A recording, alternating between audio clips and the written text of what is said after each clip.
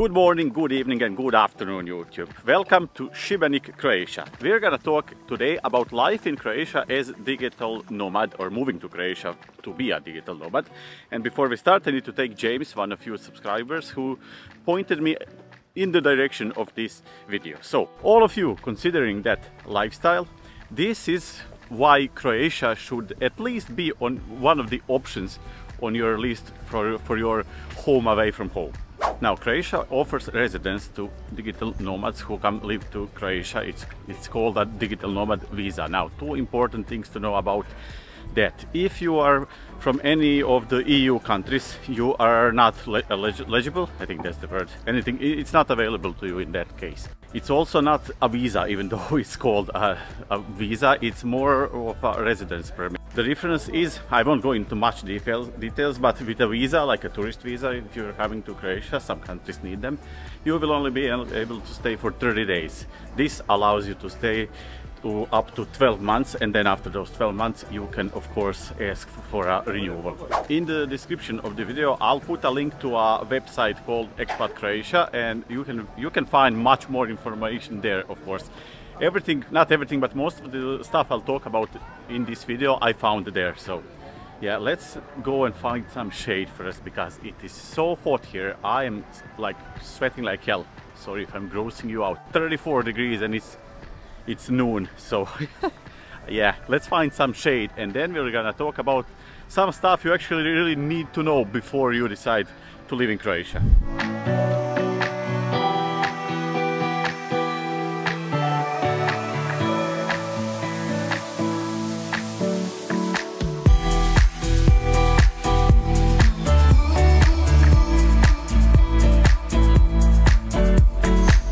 This is much better. Now let's talk about the negatives first. Croatia is one giant grey area. In terms of giving permits to foreigners, the legislation is changing all the time, and in fact most of it hasn't even been written yet. The desire for foreigners to come to Croatia is still mostly a new thing, which is also why... Do I have a bee on my...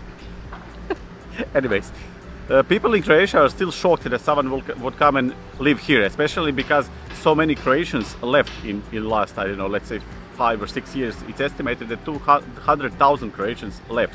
So yeah, someone wanted to come and live here is a very new thing. This can be good and bad depending on the situation, because everyone's situation is different, of course, but there's cases where people would come to apply for their third residence permit or digital nomad visa, and police literally wouldn't know what to do because it's not covered in the law, and they never had a case like that someone came there for the third time, so they didn't know what to do.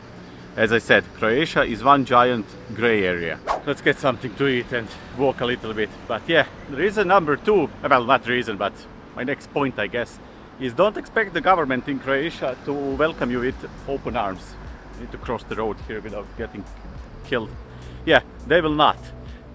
Despite the mass exodus of Croatian people, the country still hasn't caught up to the idea that letting foreigners in might help with such loss of the taxpayers that they have. What's the English word? Yeah, you get my point. And if you're wondering why you can't get a straight answer from a consulate or an embassy or anything like that, it's because they're basically the first line of defense here against the immigration. And the ridiculous thing is they actually go under a different ministry than the one that handles immigration. It's ridiculous. I guess what I'm saying is don't bother with them. For anything to be successful, you need to be in Croatia to start a process anyways. It's also not uncommon to encounter someone over, I don't know, at the police or someone you need to talk to get a permit or anything, who is just in a bad mood, and their ego will not allow them to help you. They will basically make your life miserable if they feel like it. It's just like that. I don't know what else to tell you. People can be idiots. I'll give you an example. A guy in Split, Croatia went to the police station to ask for his renewal for the second time. So he was already here 2 years. For those 2 years, every time he needed something, there was a specific lady in the station who dealt with him, which didn't speak English. So every time he went to the station to get any kind of papers or whatever he needed, he brought some Croatian with him to help him. And then imagine his surprise when he went there after 2 years and she spoke perfect English. She just didn't feel like helping him for the first 2 years because God knows why. She was probably employed there by her political party and she hates her job, and that is how she, I don't know, projected her unhappiness or whatever the fuck it was. But yeah, that's what people do when people are morons in Croatia.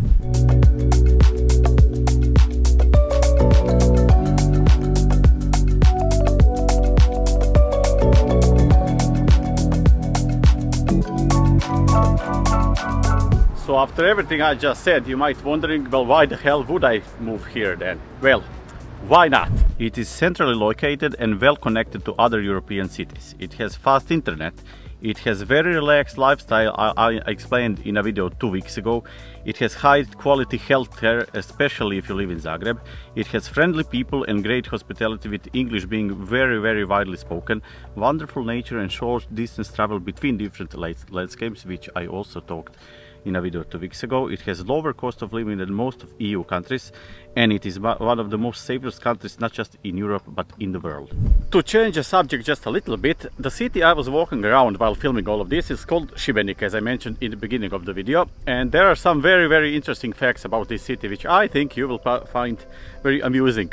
First of them, Šibenik is the first city in the world to have electric powered street lamps. World's second oldest hydroelectric power plant was built in Šibenik in 1894, and the construction of it lasted over a year. It powered over 340 street lights in Šibenik. It is one of only 5 cities in the world with 2 UNESCO heritage sites, St. Nicholas Fortress and St. James Cathedral. For that reason, it is on a bucket list for many architecture lovers all over the world, among London, Berlin, Beijing and New Delhi. If you like this video, you might like other videos we make. We make few of them per week, sometimes one, depending on how much time we have. So please consider clicking that subscribe button, and please consider clicking the Patreon link in the description of the video. There's bonus content there, videos released before they're released on YouTube. We have monthly lives with our Patreons, all the good stuff, and it would mean a lot to us since we are planning on being a full-time YouTubers one day. We're not escaping that. So yeah, back to the video now. Construction of cathedral lasted 105 years and is built entirely out of a stone. It is the only one of that kind in whole Europe. Šibenik is also the oldest native Croatian city on the Adriatic coast. It is famous for Faust Vrančić, that's a guy who invented parachute. So basically parachute was invented in Šibenik. Basketball player Dražen Petrović was born in Šibenik, and if you watch Game of Thrones, city of Bravos was in fact Šibenik. It was filmed there. Now comment section, what do you think about living in Croatia and about Šibenik? Come on, I want to know everything. If you loved this video, press the like button. If you didn't, press the dislike one. If you loved it, press the subscribe button. Check our Patreon, and I'll see you next week.